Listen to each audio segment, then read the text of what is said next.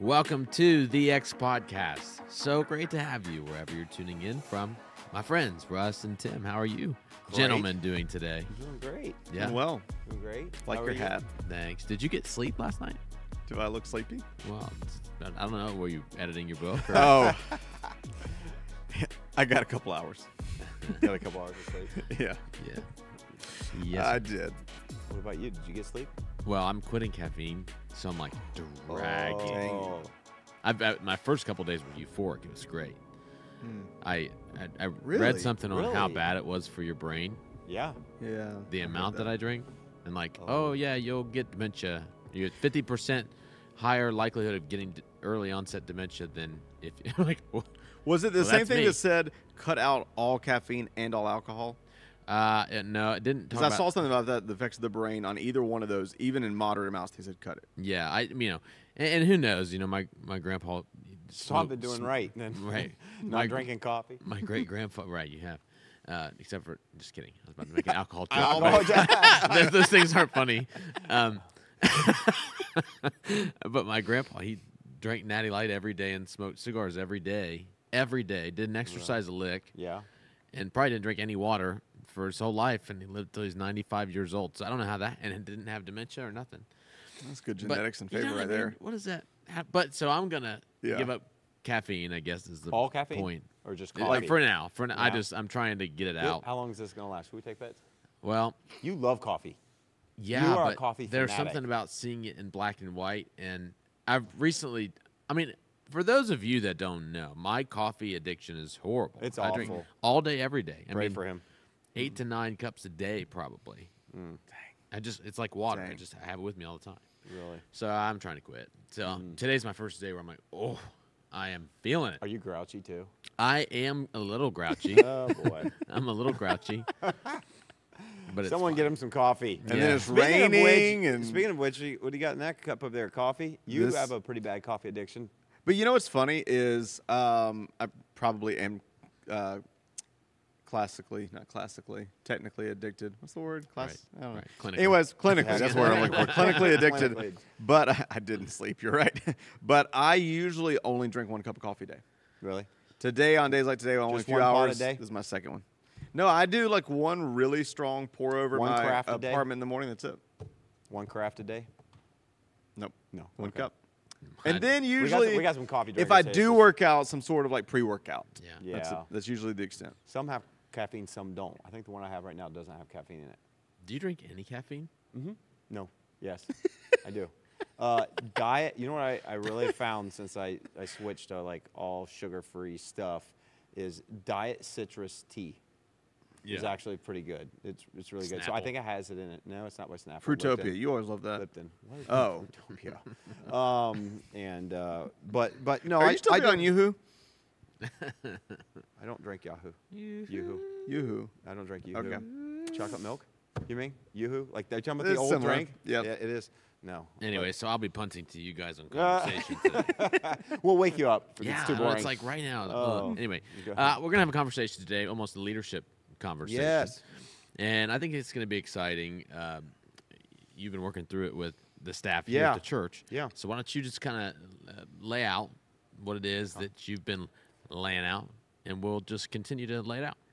Okay. Well, to lay this out, I'll set it up with it was You're going to need to lead this today. It was a very unique, it was a unique moment where I told our staff I was on the elliptical at the gym, and a guy from our church was there and hopped up next to me, a couple guys actually, and we're just, we're doing our thing on the elliptical, and he asked me a question that just took me by surprise. I was like, where did this come from? And it was a great question.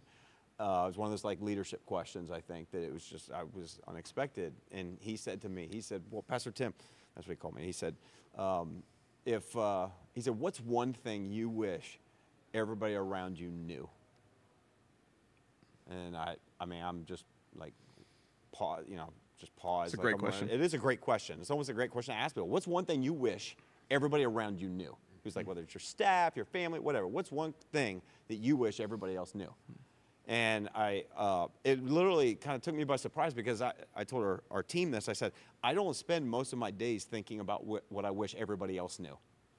I spend most of my time thinking about what I need to know, you know, what don't I know? And so I paused for about 10 seconds just to kind of process it and kind of go, I don't know, man, that's a tough question. What do I wish everyone knew? And then I just turned and I blurted it out to him and I said the word capacity. And he said, well, what do you mean by that? And I said, well, the one thing that I wish everybody knew around me is that their capacity was their responsibility. It's good.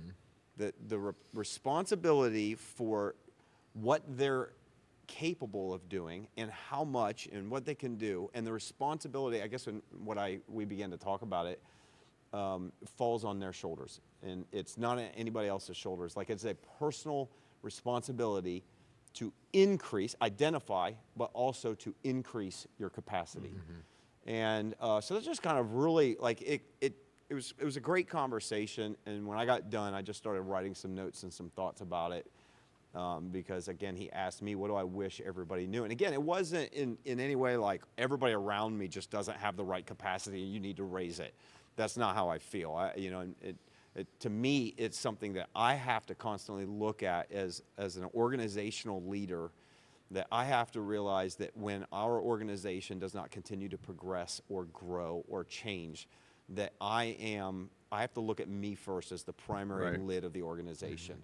And so whenever we've been stuck in the years of leading an organization, rather than blaming everybody else, the first thing I have to do is I have to look inward and go, okay, am I being a lid? Where am I stifling our ability? And so I think that happened to me at an early in my venture when I went full time into leading a church and thought things were just going to take off and things were going to happen, and then they didn't. I just remember months into it coming face to face with this reality that, well, at the time, there was nobody else to blame.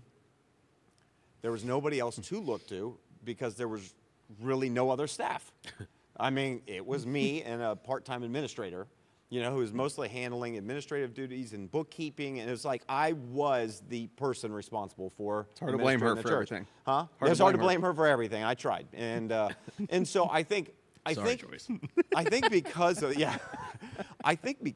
that scenario of realizing that it was on my shoulders, that if this organization was going to move beyond where it was, that it was completely and solely on my shoulders, that I began to take responsibility for it, and I had to change, I had to dive in, I had to learn, I had to expand and get better at certain things and areas before this church and organization went to the next level. And so I think that was kind of just my initial thing, was just throwing that idea of capacity out there. I don't know if we talk enough about it. Yeah. I think it's easy to go through life and I think it's easy to go through life and maybe you can do a good enough job in whatever field you are. But the real question is, are you actually growing what, I want to say it this way, what God has given you? Yeah. Are you growing your capacity? Are you increasing your lid? I just know, whether you're watching this, listening to this, whether it's in your career, your job, it could be parenting, it could be whatever it is. I'm a big believer that if you're not moving forward, you are moving backwards. And what does it mean to actually get better? And what does it mean to increase your capacity? So that was kind of the primary thing. I'd love to know what your thoughts are in regards to capacity, your capacity. Russ, why do you disagree with that so much? It's just I'm just diametrically opposed to the whole philosophy of getting better. Yeah. No, that was one of those that was hard for me not to just amen and start throwing chairs out of excitement. I think partly because there's it's a challenging concept, but it's actually a really exciting thought when you realize or remind yourself in every moment that you have more ownership than you realize you have. Yeah. You have more ownership of your life. Like it's kind of sucky to take the blame or to take responsibility, but the flip side of taking responsibility is then you're empowered to actually change. You're actually empowered to grow. You're actually empowered to say, and so not to put words in your mouth, but I'm curious for you, like as a leader, even your motive of why you would say that, because I immediately think of two motives. Like one is for the other person, because the way I'm wired, like I know like empowerment and developing, those are like buzzwords, but honestly, I discovered one of the things about myself in my leadership about 17 years ago is that's one of the things that fires me up the most. Whether I do it well or bad or imperfectly as I do it, like seeing other people flourish and getting the opportunity to see other people raise and whatever small part I can play in that, like, is the most rewarding thing in the world. I'm imagining that's like an infinitesimal small fraction of what it's like when you parent and you see like your kids like run and like you get to teach them, but to like see the people around you like flourish in their giftings and to be able to pull that potential out of them, it's a painful process, but it's one of the most rewarding processes. So I imagine, especially if you're a passionate person and you're an optimistic person, you tend to believe there's just this, and if you are a person just that has a faith framework, you tend to just believe there's just an insane amount of potential in everybody, and it drives you crazy, not at that person, but for that person when you see it dormant or dying or withering. And so there's an exciting part for that person where you want to pull out the potential. I imagine the other side of the motive for you, probably as an employer, is you want to see people take ownership. Yeah. Because for me, there's a really big difference. I think sometimes we can think, man, I'm waiting for someone to extend me opportunity, when really I just need to grow my capacity. Yeah. And there's a mindset shift that happens in a culture and a team and in leaders when that mindset clicks of, okay, what is on me? Like, what is on me to grow? And if I do my part, then that's going to be seen. Opportunities are going to come as my capacity expands. Yeah. So what exactly was the question? I don't even know if that answers your question. Well, I have a question. I think that, yes, I think yes to a lot of what you guys are saying. Can we tease out more the definition of what you'd consider capacity to be, growing your capacity? Because in my mind, it immediately would – the negative connotation would be do more things. I want to be able to do. I want to do more things, and so I know that there's a more nuanced approach to it. So why don't we dive into that? So one of the things that I gave our team, I said, this is just, again, not exhaustive. This is just me kind of processing through my years of doing this and what have I seen that makes up someone's capacity. And so I gave him 5 factors. I said, there's 5 factors in my mind that help make up someone's capacity. Again, not exhaustive. I'm not an expert on this. This is just what I've seen. One of them I said was your gifting. I think everybody has a unique makeup, a unique wiring. When I say gifting, I'm not referring to it in just, even I told him, not in a spiritual context or what, I'm talking about like, you're gifted at certain things. It comes natural to you. It's just, part of your personality and your wiring, your environment, your nurture nature, all that combined has come, to things that you're good at. Just things here, I think there's a natural gifting, and that we could say, if you're in a faith context, I would say that's what God gave me. That's what I have to work with. Could be intelligence, could be emotional capacity. It could be all these different things. So I think gifting is one. And then I think skill is another factor of capacity. And in my mind, what is skill? Skill is when you develop or hone your gifting. To me, that's your skill. When you have developed a skill, it's probably because there's something that you were gifted at doing. You went and put it to work, and you actually got better at it. A great example I used in the environment we're at is I was talking about one of the guys on our team, Trey, who's, he's a gifted musician, a gifted guitar player. I'm like, I know people that are, I know my brother-in-law, he's so gifted musically, never took lessons once, picked up a guitar, and is a phenomenal lead guitar player. Now, he didn't start off that way, but you would look at somebody like that and go, that person has a natural ability. I could spend hours and hours, and I will never be able to play the guitar like he can. You have a natural ability, but he did not start off playing like that. He developed it. So skill to me is when you actually put to work the gifting that you have been given. Third factor I said was education. To me, what is education? Education of the tools that help you develop your gifting. And education doesn't always have to be formal education. It can be, are you reading? Are you listening to podcasts? What are you taking in that is increasing your ability to do whatever? And it could be your job, it could be parenting. You know, so you can sit around there. What could increase your capacity as a parent? Read some books on parenting. Read from, you know, what have other people who have been parenting said. So education, I think, is one. And then I said passion. What is passion? Passion is like the energy, the amount of energy that you bring to that gifting. And so, you know, if it's something that I'm passionate about, I am going to throw myself into, or I'm going to have the energy that I am like, this is something I want to develop. Again, if you go back to playing an instrument, I mean, you can apply capacity to anything in your life. I want to be a better piano player. I want to be a better singer. I want to be whatever. Okay, well, you need to have the passion for it. If you don't have the passion for it, then it's not going to go anywhere. You're not going to lift the lid. And then the last one I told him was work ethic.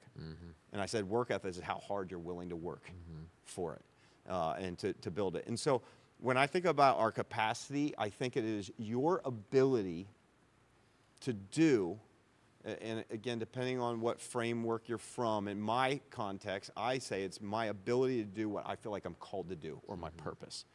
Some might want to just look at it and say, it's my ability to do my job.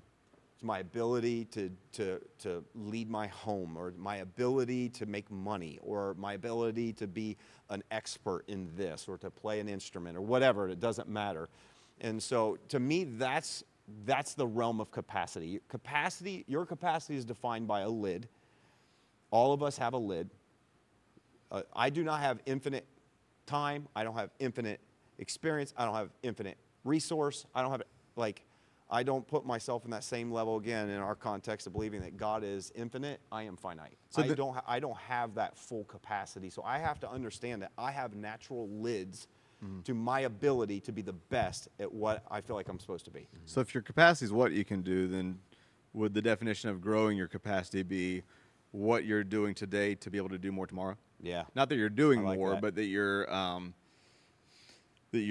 I mean, in a way, like when you think of strength training, you're doing something so that tomorrow you'll be able to do more. You're growing the capacity of your muscles, the capacity of your strength. You're going to be able to, One, like you said, to one, do more. I like that. That's a great way of putting it. The one weird analogy that I always think of, I may have shared this a couple of years ago. I think of when I think of capacity in a really practical way that may not have a ton of everyday use, but is for anybody that's ever waited tables, you'll understand this. But when you're waiting tables, you start out and you're like, or at least for me, I'm like, I feel nervous carrying 2 plates at once.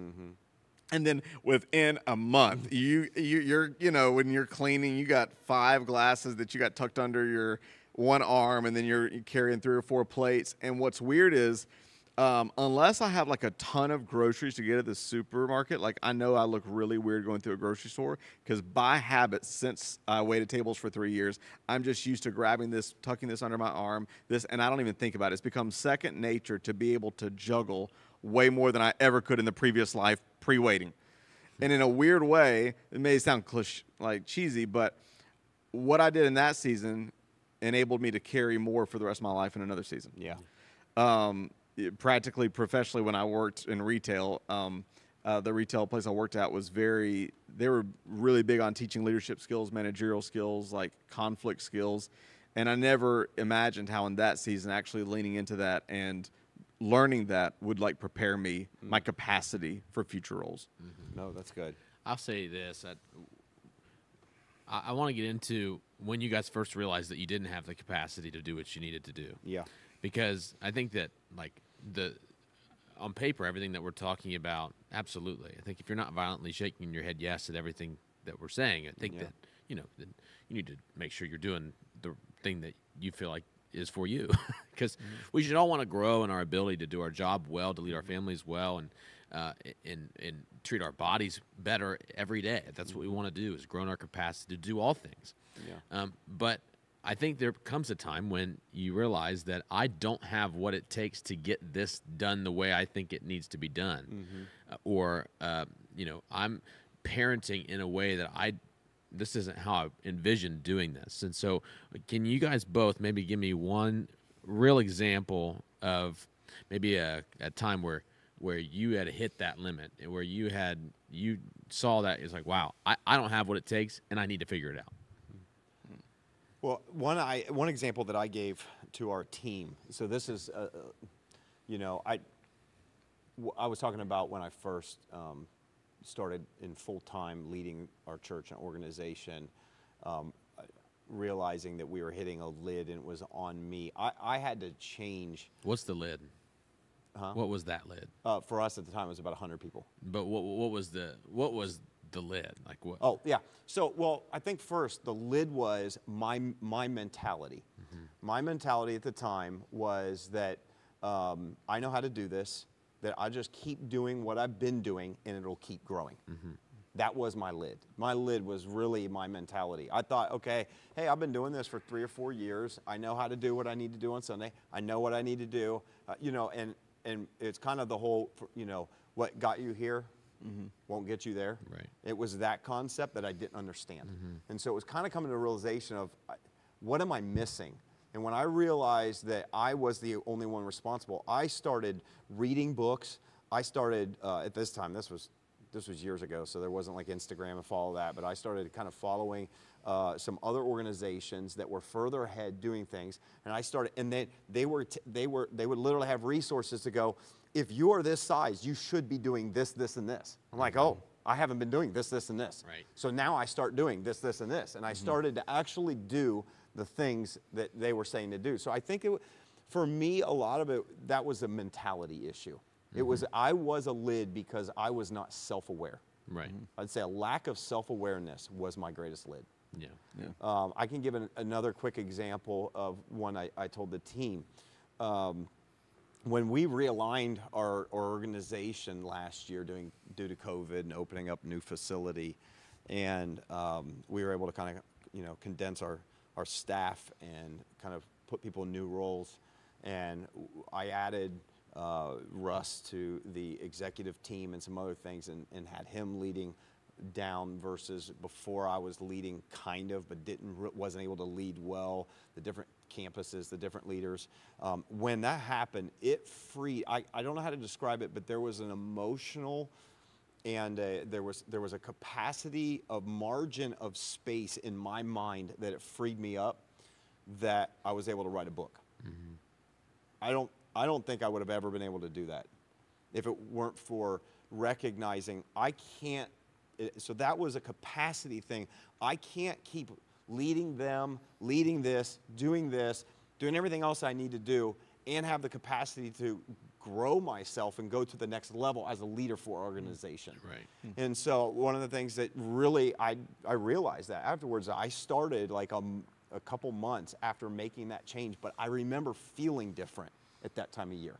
And I couldn't even put my finger on it. I was like, I don't know why, but for some reason, I'm getting fresh inspiration. I'm getting ideas. Like even, you know, we do planning out in advance, whether it's for the weekends, and leading up to that, I was like, I have nothing. And it was because I had no mental capacity. I had none. And so like that was a realization for me, that me being involved or me having too much on my plate of doing that was actually becoming a mental capacity for me going to the next level, which is what our organization needs. And then in 6 months' time, I was able to write a book. I want to come back to you on because I think the interesting thing about a lot of organizational things is it's quantifiable, right? So I did this, I kind of was able to delegate this, and I think it's incredible. The church was able to grow from 100 to this, or my bottom line, or my revenue, or whatever your context is, I think is interesting. So I want to come back to you, but I'd love to hear you after we go to Russ on parenting, because I feel like that is that, you know, you've raised 2 daughters, wonderful daughters, but you over the years as a dad, like how have you changed your capacity as a dad? But let's talk about yours. I don't know if these are great examples. For some reason, the first one that pops in my mind is when I first got here. I moved here 3 years ago to take the campus pastoral to serve one of our locations at the time, Lancaster, and it had been through some tough times, really needed 2 or 3 full-time people hired for it. And, you know, I'd been in full-time ministry a while. I trusted my gut. I'd been fortunate to be around some great leaders. But at the same time, like, I had to be honest with myself, I've never actually hired an employee. And I was like, oh, man, like, I don't want to go through the motions and fake this. Like, I know what the heck I'm doing. This is this is something that I need to grow my capacity, or at least grow my knowledge, so, a couple of things I did. One is I got to, I refused to hire anybody, I think for at least a month and a half. And I got to glean from y'all's wisdom of people that have been here and ask a whole lot of questions. And then another thing I did was, I'd for a while already subscribed to Craig Groeschel's leadership podcast. He has these 10 to 15 minute, at times 30-minute, just leadership gold. And I remember that 2 years prior, he'd had a series of how do you interview employees for future employees, and how do you hire? And I just sat down in the office one day and I just spent 2 hours and I listened to all of them, and I took meticulous notes, and I just spent a week meditating on, okay, what is his wisdom when it comes to the hiring process? And then I made myself wait a month and a half and actually tried to apply that wisdom. Right. And so I don't know if that to me, that's a practical way from an educational standpoint of, because I think you realize how much you need to grow your capacity anytime you step into a new role, or I think the moment you have passion, you realize, holy cow, I need to grow my capacity.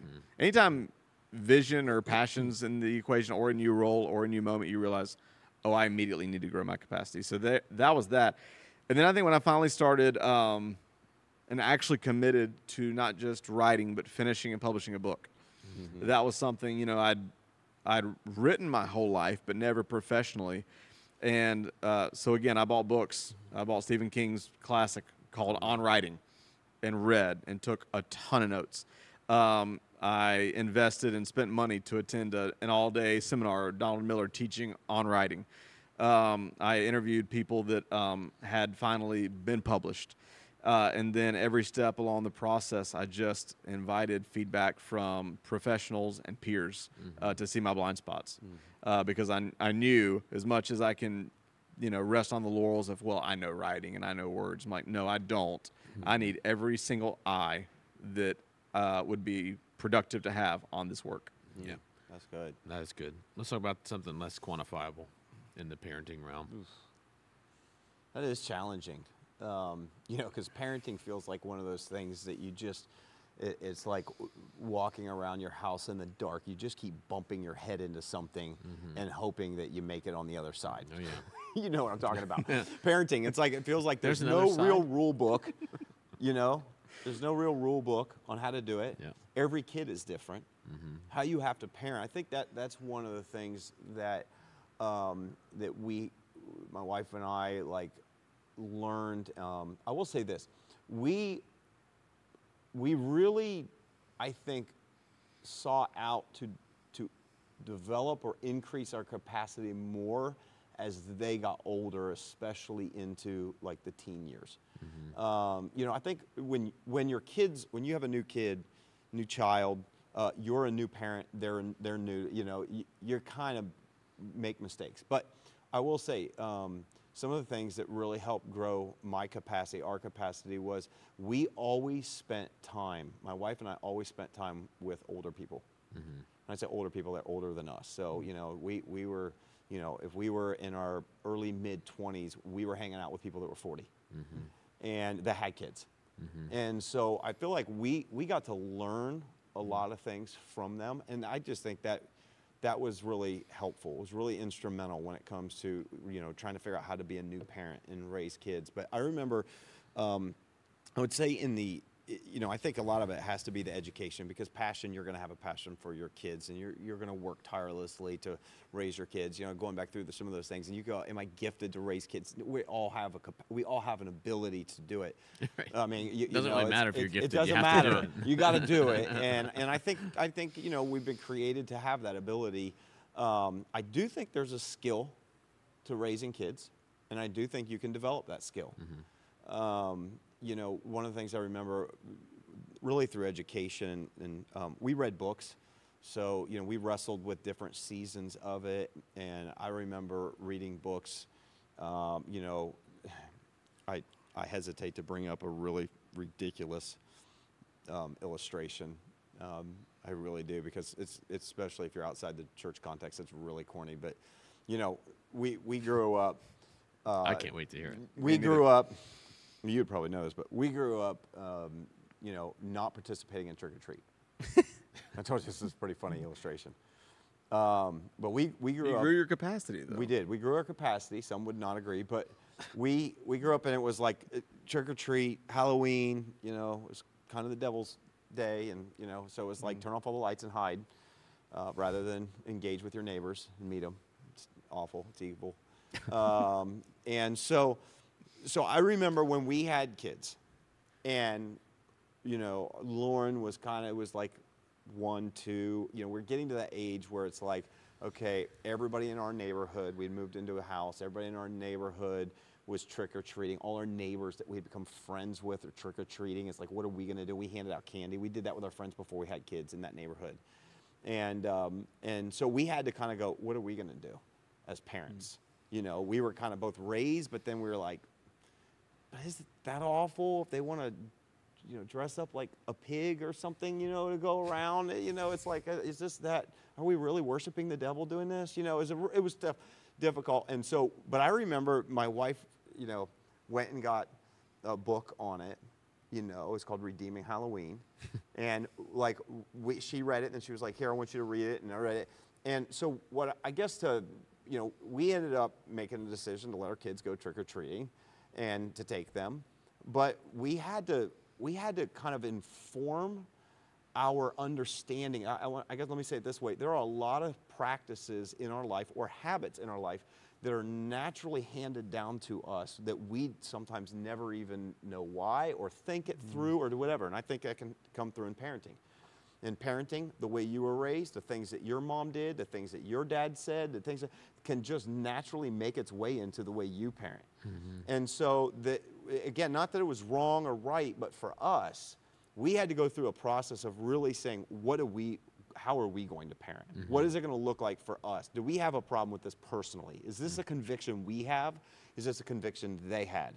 What can free our conscience? And we weren't looking for that, but we wanted to process through. And by going through that, again, a weird illustration, by going through that, though, it gave us a confidence as parents to go, this is why we're letting our kids do this. This is why we're doing it.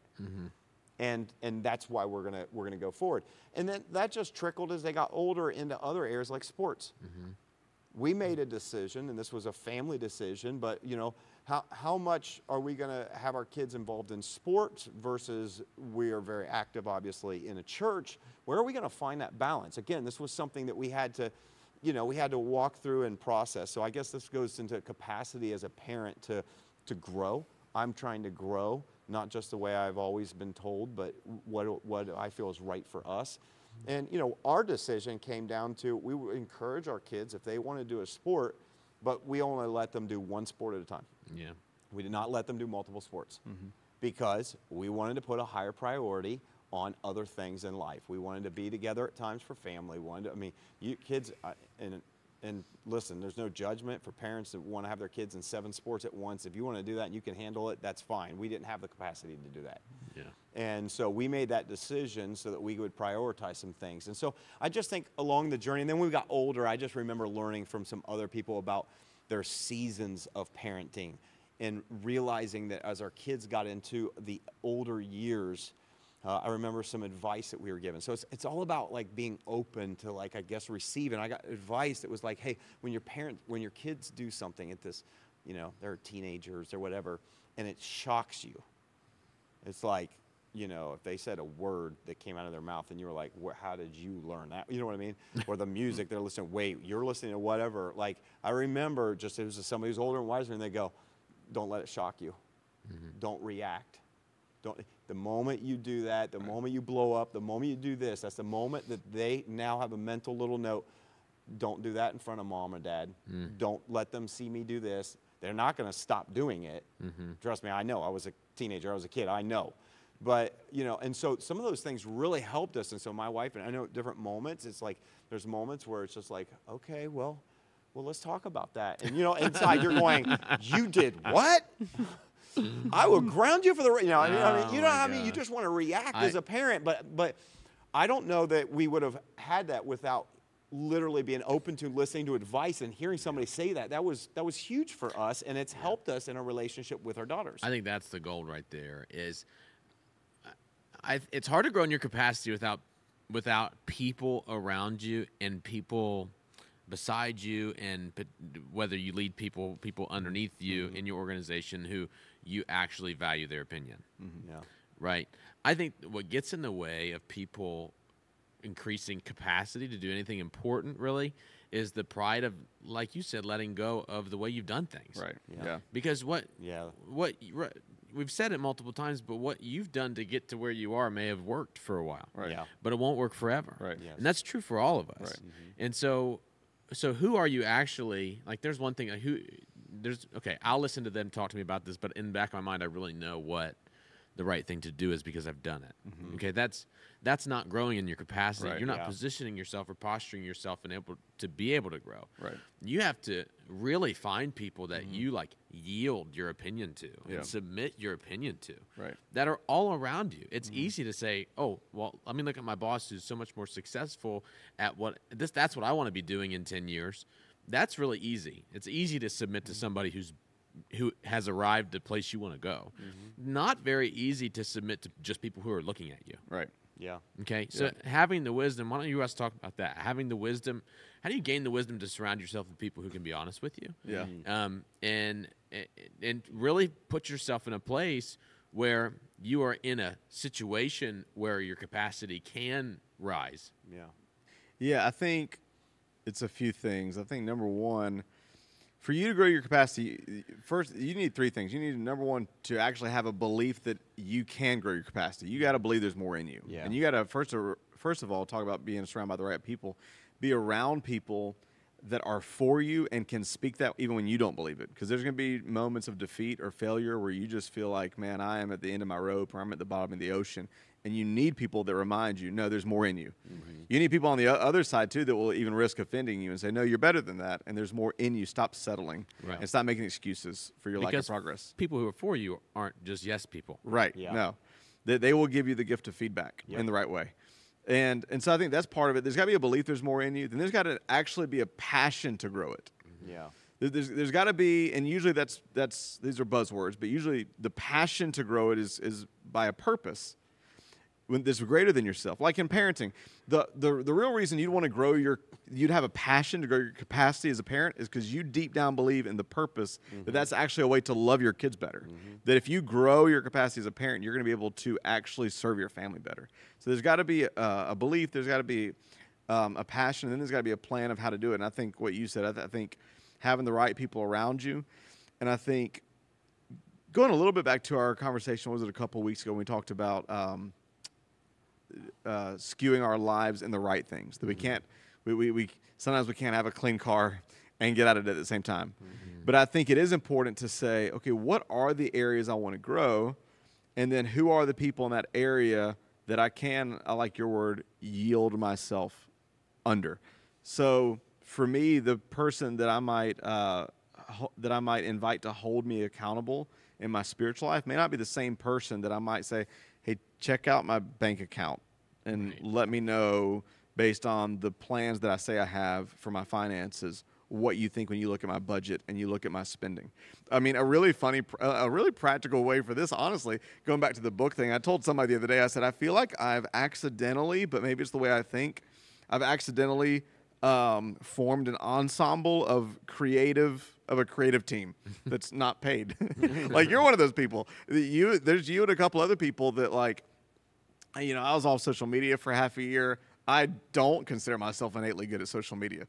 So I have opened myself up for critique and mockery at times to say, hey, like, okay, how do I do this? What am I doing that's how can I better communicate in this format? How can I better communicate in this format?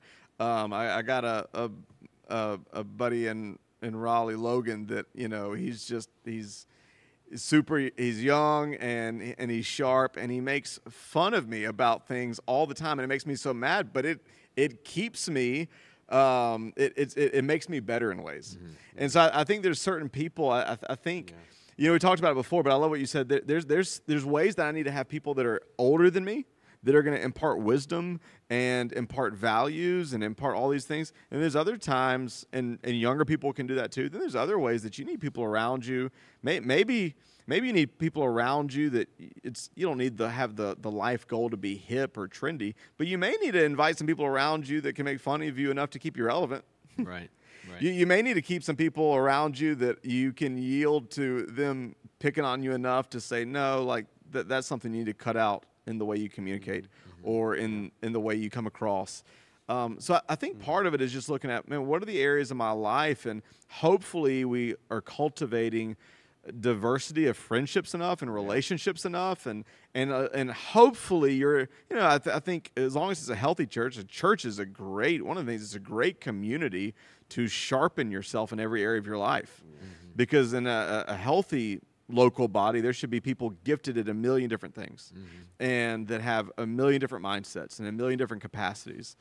And again, like I go back to the book example, it's so interesting how when I sent it all for my first peer edit, how you and about 3 other people I wasn't even smart enough to think about it this way at the time, but you all looked at it from very different angles. You were the theologian that broke my pride, because I knew when I wrote everything is so bald, but you would catch little things like, no, that was actually 36.7 years. I'm like, that made me so mad, but you were right. So you were able to like help cross T's and dot some I's and some theological missteps that I didn't realize I'd made, or just oversights. Then there was somebody else that looked at it from very much more a strategic 30,000-foot view, and literally, in very nice words, said, I think your whole book's out of order. The chronology I actually think would be better if it was like this. And I looked at it, I was like, you're right. And I actually changed the entire arc and linear process of how the book laid out, and having all those eyes on it of people that brought different. I don't even know if my rambling's helping answer the question at this point, but yeah, I think in having the right people around you that are far enough ahead to help you in whatever area it is, but that are far enough ahead. One, are for you and are not going to crush your spirit and be critical, but also love you. To 3, speak truth, help you, give you constructive feedback. And I just think that's invaluable. Yeah, I think some of the most inspiring people that I know these days are the generation of people who've had to increase their capacity for change. Now, there's never been a time, I mean, this is my perception, there's never been a time to be alive where things have changed so quickly. In 20 years, the way we do business is different. I mean, and I was talking to my dad the other day, and we were talking about social media and what life was like before it, because I just don't know. So he was telling me about how you cared about different things when you were raising kids. You cared about you cared about different things in your career. You cared about you did different things. My dad's generation, literally, they'd read the paper every morning, and now kids, my son's not going to know what that is. That's going to be in a history book for my son. It's wild to think that. I mean, we are in a time where you have to be so nimble, and if you don't, so I think having capacity and growing your capacity is way less of an aspirational goal as much as it is a necessity. For today's life. That's good. And so, and when you've lived through that, you probably come to the table with an understanding that if it's changed this fast, this quick, it's going to keep changing this fast, this quick. And if grandparents who will learn an iPhone so they can communicate with their grandchildren. Like, what did we do in 2020? We all learned how to use Zoom and do remote everything. Right? Older generations learned how to do grocery delivery. I mean, there's an element of capacity that life will beg of you if you sit around too long. I like the point of necessity. It just made me think of my father-in-law, when he was working in construction as a VP for a company, and he's retired now, but he was telling me like the last 5 or 10 years, I can't remember. And we know the owner; he goes to our church, but. You're talking about a company very, very successful, multiple companies. It's done great things. It's probably the largest concrete company in Central Ohio, all this stuff. But when he would talk about them having to constantly reinvent themselves. This is the leadership of that organization. And one of the big things that they did, I mean, they would bring in leadership experts to come in, and all their managers and leaders, and have leadership training like once a week or so often. They did assessments, EQ, emotional, like what is your emotional intelligence? They're training people on it. That was a little bit out of necessity. And I remember we talked about the generational gap. And one of the things that they did was they brought people in to really talk about what does it mean to lead this generation, this latest generation, where they want different things. Where it used to be before, hey, just come show up and work, you get a paycheck. And now it's like, well, no, do I need to work 5 days a week? Can I come in at 9? What if I do this? Can I get off for lunch for this? You know what I mean? All the things that kind of the younger generation is looking for in wanting, and that didn't exist when the older generations are sitting there and came up in the business. Right. And so I just thought it was pretty incredible to see most of them old, whether in their 50s or 60s, really taken very seriously. They need to change their capacity of how they lead. Yeah. And there's no getting around it when you realize that at that time, it was the millennial generation, was at that time the largest portion of the workforce. So you can sit around and resist it all day long, but eventually you're going to get passed by. And if you do not increase your capacity, I think it's a great point. Whatever area of your life, if you do not increase your capacity, you will get passed by. I want you just to think about that for a moment. You sitting at your job, you don't increase your capacity, but your coworkers are, guess who's getting promoted? You're going to get passed by. You're going to get passed by. Right. You can look at it from parenting standpoint. You don't increase your capacity, your kids are going to get really smart and get by you on what they need to get by with you. Finsta and all this other stuff that happened. Like if you don't raise your level, and I think the same is true. A big area is emotional intelligence. Yeah. If you don't raise your emotional intelligence at work, if you are not, again, I go back to this word, I think it is the #1 lid for any of us. Our capacity is our self-awareness, our lack of self-awareness. And I will say to what you said about feedback, and you're talking about having people around you, and I think this is something really important to remember. People, unless the environment really demands or calls for it, people will not traditionally offer up feedback unless it is requested. Yeah. So, you sit around and we go, well, people can help us grow our capacity, and they can. You have to be the one to initiate and go, hey, is there anything that you see in me or my job or what I'm doing that you think I could be doing better? Yeah. You have to initiate that conversation. And I don't think we do by default. Yeah. Why? Because most of us, and I know this, don't want to know. Yeah. I don't want to hear what you actually feel and what you think. But that's the way you get better. Yeah. The way you get better is by getting honest, by getting humble, and going, how can I get better at whatever this is? Saying, I need to become a better parent. Or how about this one? I need to become a better husband. Yeah. You know what I mean? I mean, we could just go through life and we can just do marriage and we can just, I don't know, it is what it is. Or you actually work on yourself and you get better. That's why, like here in our context, coming up in the month of September, we've got an Inspired Conference for women. I think the people that lean into those things are the ones that end up developing and getting better. And guess what? Their relationships get better and their parenting gets better. And they become better employees and better employers. And everything around them grows. Your capacity grows, everything around you will grow. Yeah. And I just think I think it is more critical. I don't think we think about it enough. It was challenging because I didn't think about it. Someone sitting here going, what do you wish everybody knew? And just when I thought about it, I was like, it is on each of us. Yeah. It is your responsibility. Either you grow your capacity or you will get passed by. Yeah. That's a great place to end it. I think, I think that instead, hopefully through this conversation, you understand it. It's not something that's meant to exhaust you.